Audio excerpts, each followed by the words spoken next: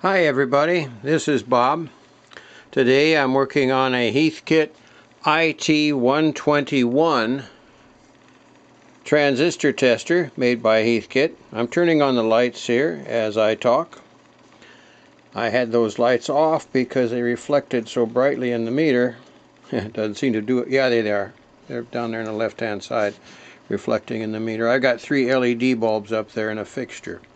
But purchased this as a non-working unit on eBay, as is.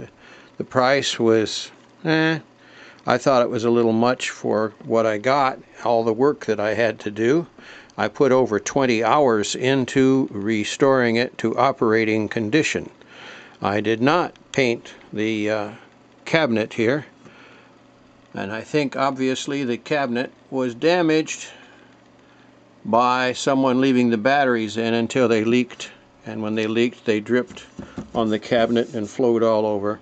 So I cleaned it up and took out all the remains of the battery fluid, but didn't do any more than that. It doesn't look that bad. The sides and all are okay, so I'm just going to leave the case as is. Anyways, I got to checking this thing out, and I found it did not work.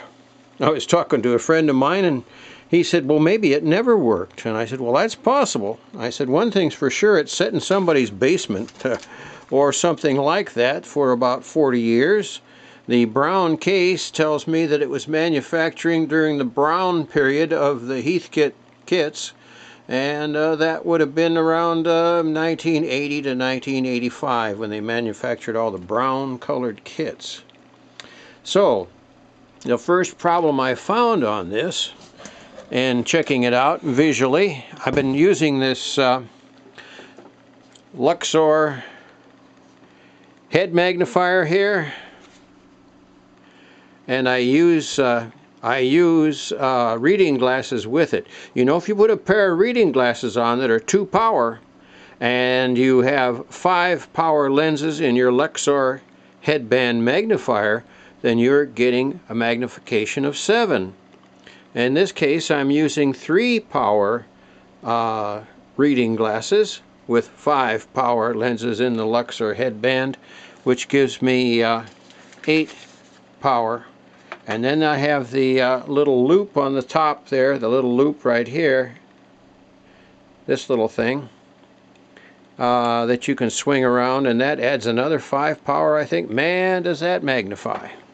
And I need that with my 78-year-old eyes.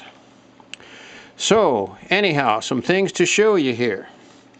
The first thing I repaired were the rivets on the battery holders. Now, I could have put new battery holders in, but I'd had to get battery holders someplace, and they cost money. But I found that these little rivets are made of brass. They have a silver plating on them. I don't know if that's chrome or silver or what it is. But they were loose, and these little terminals that they fit on there with the rivets were just flopping around. So you had intermittent connections on the battery connections, and that was on all 4 of the battery connections. So I got in there with my X-Acto knife and a little tiny screwdriver, and I scraped and I scraped and I scraped around there, and I soldered those. Now you can solder those because they are on an insulator that is made of, it's really cheap, paper. These are washers made out of a very thick paper, but they will withstand the heat of soldering. So you can solder those on there. And I used some liquid flux. The liquid flux I used was liquid rosin flux for radio or radio electronics work. Got to be careful you don't use acid flux, because acid flux will cause more problems. But the rosin flux does not. So, okay, I took care of that. Another thing I did, I put new batteries in, and right here on this battery, you can't see it, but I wrapped Scotch tape around twice, all the way around the battery. And I did it here. Now, why did I do that? Because this plastic here that they put on the batteries is a heat shrink coating that is very, very thin. And these clamps clamp pretty tight, and they have sharp edges in here which will cut through that coating on the battery. And when they do, they make contact with the negative part of that battery. And in a lot of cases, or some cases, on equipment, I know on some of the HEATHKIT equipment, on the SS9000 for example, the clamps like that will cut through that coating and short out one or more of the batteries. So I wrap Scotch tape around this area right here, all the way around the battery twice, so that when I snap it on there, it has to cut through the Scotch tape as well as cut through this heat shrink coating. And so that's an important thing to keep in mind. You're putting new batteries in some equipment, HEATHKIT, whatever, it doesn't matter. If it's got this kind of clamp, those clamps can cut through this thin plastic coating on the modern batteries. So we did that. And then I squirted control cleaner in the controls, and I squirted control cleaner in the switches, all of the switches. And when I put it in the switches, I worked each switch like 30 times, up and down, up and down, up and down, up and down. Yeah, it's kind of tiring to do all that on all these switches, but these had not been used. And so the pins inside, I'm sure, are corroded. You can see on the outside here that some of these are corroded. So I did that. Okay, and I thought I would have a working unit. Ha ha ha ha. I was just getting started. So what I found also, I turned it on and it didn't work. These clamps that hold the wires, there's a little part of one left right there. Here's one right here. Oh, look at that. That one's just a little piece of it there yet. I'll take that out after I get done with the video here. But these are to hold the wires in place, and they were all broken. So I have put little green tie wraps on there just to keep the wires bundled together, and that keeps them in place. So that takes care of that little problem. All right, so I worked and I worked and I worked to get this thing to operate, and I could not get it to work. And I cleaned this circuit board with 90% alcohol underneath here, and I could not find any problems there. I examined the switches carefully with my Luxor 8-power headband magnifier setup, and I was not able to find anything there. And so I did order a replacement manual. This is a copy that came from the Radio Attic on the internet, and I really like the way the guy copied the manual, and he got it to me right away. And I especially like the fact that I got the entire manual with the assembly. You will see this manual advertised on the internet at several locations, and you will see writing on the front of it. There's some drawings and a circle and stuff on the front here. If you buy that one, you will get the operating instructions in the manual, but you do not get the assembly part of the manual. And you can also find copies of that on the internet that you can look at, or you can run off on your printer. So here's the thing. After working and working and working and working, I thought that I might just be able to run through the assembly procedure step by step and find the problem, because I was fairly certain that sometime during the construction, the original constructor had made a wiring error.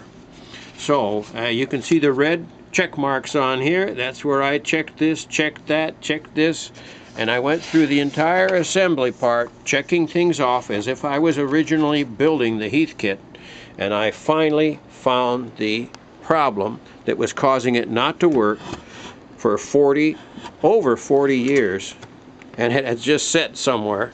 And what that problem was, let's see, right here where this green wire is and goes back down in here, there is another connector on that switch right next to it. And when they put that green wire in, they wrapped the wire close to the switch, right down smack onto the surface here.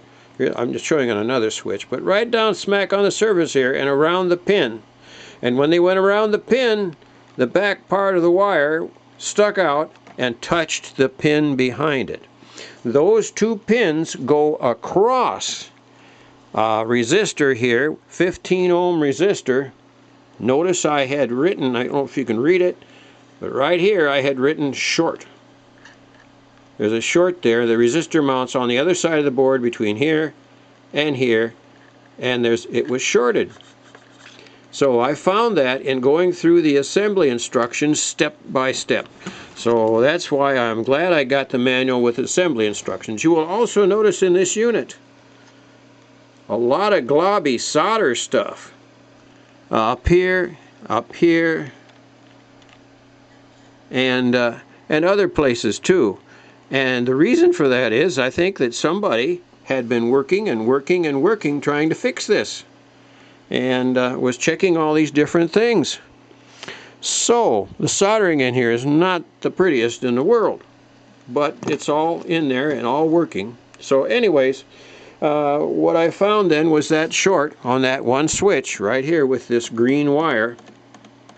And if you should hear a little clicking on my videos, that is the lens, the automatic focus lens on my camera adjusting. And it goes click, click, click, click, click. And so you can hear that once in a while.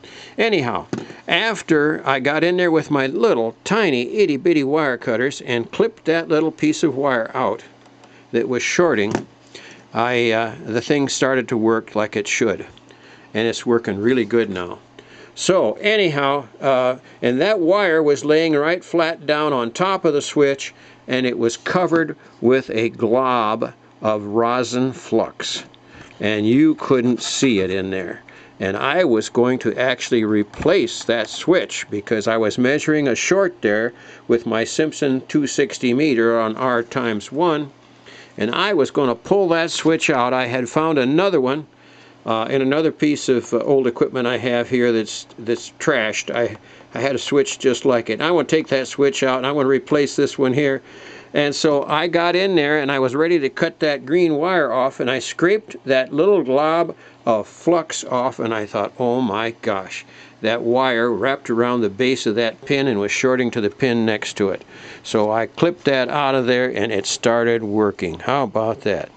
So I just then at that time went ahead, checked it out, calibrated it according to the manual, and it is working great. I got a MPF 102 FET in there, and to check an FET you're supposed to plug it into the socket there, select FET right here, select GM equals 0, micromose 0. Now when you're checking FETs, the 0 on the meter is up here. When you're checking bipolar transistors, the 0 is down here. Nothing like a little confusion, right? Right. Okay, let's turn it on. And we want to 0 it. Well, I've already got it. It's there. Right onto that mark right there. That's your mark for calibration for FETs. So I did that. Okay. And then we punch down here the GM equals 0. That's for your calibration. Then you punch read GM. And there she goes. So we're reading the red scale with the 0 here, and come around there, and it's just a little bit over 5, and it says right here micromose times 1,000, so it's a little over 5,000. I'd say 5,100 micromose for the MPF 102 here. Now you can do big FETs with this here by clipping onto them with the alligator clip leads. And I really wanted this transistor tester basically for one reason, and that is that we used at HEATHKIT, some of the equipment has matched transistors in it, and pretty hard to get matched transistors sometimes, but with this I can plug them in and I can match them. And the finals on the SS9000 are a matched pair, for example. And I've got, I don't know, about 6 of them.